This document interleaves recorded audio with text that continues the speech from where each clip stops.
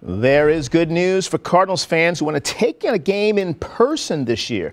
Yeah, the Cardinals are going to bring fans back this season. As you're taking a live look at Busch Stadium right there, it's going to be filled with roughly 15,000 fans for the home opener, which is exactly 5 weeks from today.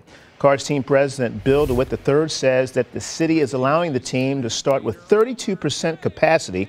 Masks will be required and fans will be seated in pods. This is to encourage social distancing.